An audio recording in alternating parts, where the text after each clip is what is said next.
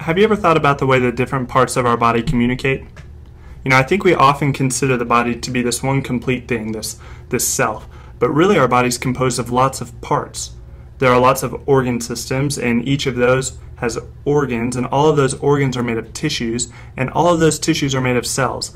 And it's crazy, but there are 100 trillion, or at least roughly 100 trillion cells in our body. So it's curious then, how do those 100 trillion different parts communicate? Well, one way is through the nervous system and through the prelate tracts of nerves, but not every part of the body is connected by nerves. I mean, how, for example, would part of the brain go about communicating with part of the kidney? Well, to talk about that, we're going to have to talk about the endocrine system. And the endocrine system is a system of organs that are called glands. And these glands secrete little chemical messages that are called hormones. And they release those little chemical messages called hormones into the bloodstream so that they can circulate from one part of the body to another part of the body in order to initiate an effect. And there are many parts of the body that use these hormones to communicate, but certain organs are really defined by this method of communication, and we call them endocrine glands. And so one of the major endocrine glands is the hypothalamus.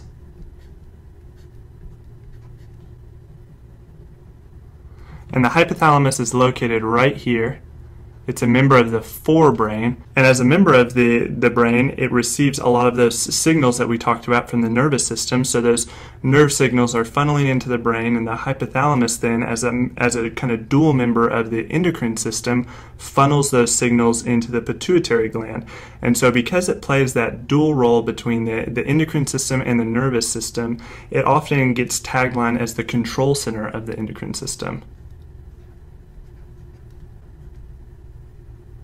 In addition to stimulating the pituitary gland, the hypothalamus actually makes some hormones itself also, and so it makes ADH and oxytocin. And ADH is antidiuretic hormone, and it's a main regulator of our fluid volume in our body, and then oxytocin is a hormone that stimulates the uterus to contract for females during pregnancy. And so that's the hypothalamus, member of the brain and member of the endocrine system, where it all begins, the control center. And then right below the hypothalamus is the pituitary gland. And the pituitary gland is located right here, dangling right below. And so the hypothalamus is about the size of a grape. And the pituitary gland is actually about the size of a green pea. But this little green pea is so important that it's called the master gland. And it's called the master gland because the pituitary gland takes that stimulation from the hypothalamus and it directs it to all of the other endocrine glands, or at least almost all of the other endocrine glands, such that their function is ultimately dependent on the pituitary gland to work well. And so that little green pea is a really important part of the endocrine system. And so one of the endocrine glands that the pituitary directs is the thyroid gland. And the thyroid gland is located right here in your neck. It wraps around your trachea. And your trachea is your windpipe, and so you can feel this thyroid gland on your neck as you swallow. If you hold your hands right around your Adam's apple and swallow, that meaty thing moving up and down, that's your thyroid gland. And one of its main jobs is regulating your body's metabolism. And it does that through the thyroid hormones T3 and T4. And another name for T3 is triiodothyronine, and another name for T4 is thyroxine. But the thyroid uses these hormones, the thyroid hormones, to stimulate the body's metabolism, which is crucial because that's how our body gets energy. And then right behind the thyroid gland are 4 spots known collectively as the parathyroid. And the main role of the parathyroid is regulating our body's blood calcium level. And the level of calcium in our blood is hugely important because calcium does a lot of stuff in our bodies. It's involved in muscle contraction, it's involved in bone growth, and all of those functions are really sensitive to the level of calcium that's floating around in our blood. And so the parathyroid glands, those 4 spots on the back side of our thyroid, regulate calcium through the hormone, parathyroid hormone, or PTH. And then moving down the torso, we have the adrenal glands. And the adrenal glands are located right on top of the kidneys here. And they're called the adrenal glands because they're adjacent to, or right next to, the kidney system, which is called the renal system in medical speak. But we really need to further divide the adrenal glands into 2 parts, the outer part and the inner part. So the outer part is the cortex, and the inner part is the medulla. And the reason for the distinction is that the inside and the outside of the adrenal glands have 2 different functions. And so we'll start with the outside, or the cortex, and that's where the steroids, the adrenal corticosteroids, are made. And 2 major examples of steroids made in the adrenal cortex are cortisol and aldosterone. And cortisol is one of the body's stress hormones, so it functions to increase blood sugar in times of stress, so we have energy, and it also has some anti-inflammatory functioning. And then aldosterone is one of the major regulating hormones of our body's blood volume and how much fluid is in our veins and arteries. And so that's the cortex. And then the medulla makes a class of hormones called catecholamines. And 2 major examples of catecholamines are epinephrine and norepinephrine. And I'm going to shorten those as epi and norepi. And sometimes epinephrine is called adrenaline, and that might be a little bit more familiar to you, but these catecholamines are really involved in our body's fight or flight response, that adrenaline response that we have to a stressful or scary situation. And so the medulla and the cortex make up the adrenal glands, but moving down the list and down the body, we have the gonads. And in females, those are the ovaries. And in males, the testes. And the gonads release the sex hormones.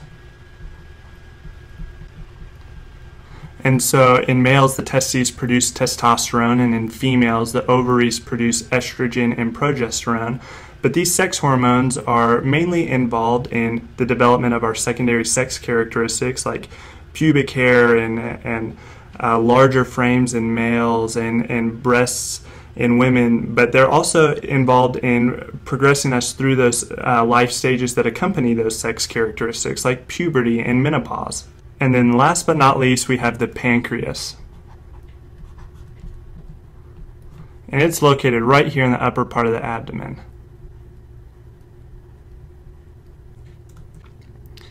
And I saved the pancreas for last because it isn't involved as directly with the pituitary glands as the other endocrine hormones were, but it still uses those hormones to stimulate an effect in a different part of the body.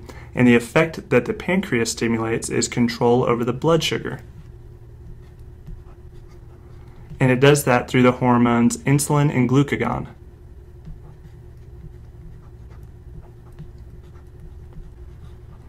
And the pancreas is vitally important because without its hormones insulin and glucagon, we can't regulate how much sugar is in the body's blood versus the cells, and that can lead to major diseases like diabetes.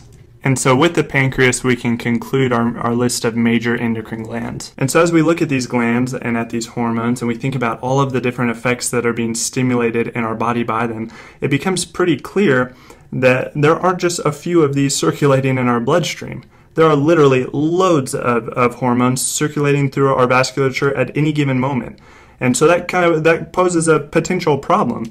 If, say, that you're in the brain and you're trying to tell something to the kidney, you're trying to send them a message, and you put that in the bloodstream and you just float it down to them, how do you know that it's going to get there? I mean, isn't that what every other endocrine gland is trying to do? Well, it turns out that hormones are a lot like radio waves. In your city or in your town, there are many different radio stations, and there are many different songs being played at any given time by those radio stations. And even maybe from the next town over, there are radio waves filling the air of your town. But unless you're tuned in specifically to that station, you're not going to pick up on the song that's being transmitted. And in a very similar way, a hormone is not going to be received unless there's a very specific receptor on the target cell. And so the receptor and its location are very important in determining the hormone function. And we have classes that we use to help us identify which hormones fall into which function. And so the first class are autocrine hormones. And autocrine hormones function at the cell that makes them. An example of this is the T cell in the immune system. It actually secretes a hormone that it makes called an interleukin that signals the cell itself to increase its effectiveness in its immune function. And then another class of hormones are paracrine hormones. And paracrine hormones function regionally. And an example of that might be the hormones released by the hypothalamus that direct the pituitary gland. And then last but not least, kind of the classic class of hormones are the endocrine hormones. And these are the hormones that function at a distance. And an example of this might be the pituitary gland stimulating the gonads way far away. And so we have autocrine, paracrine, and endocrine classes that help us determine how a hormone functions. And so I know I just told you a whole lot about hormones, but this is your introduction into one of the most important ways that the 100 trillion little tiny individual parts of your body communicate.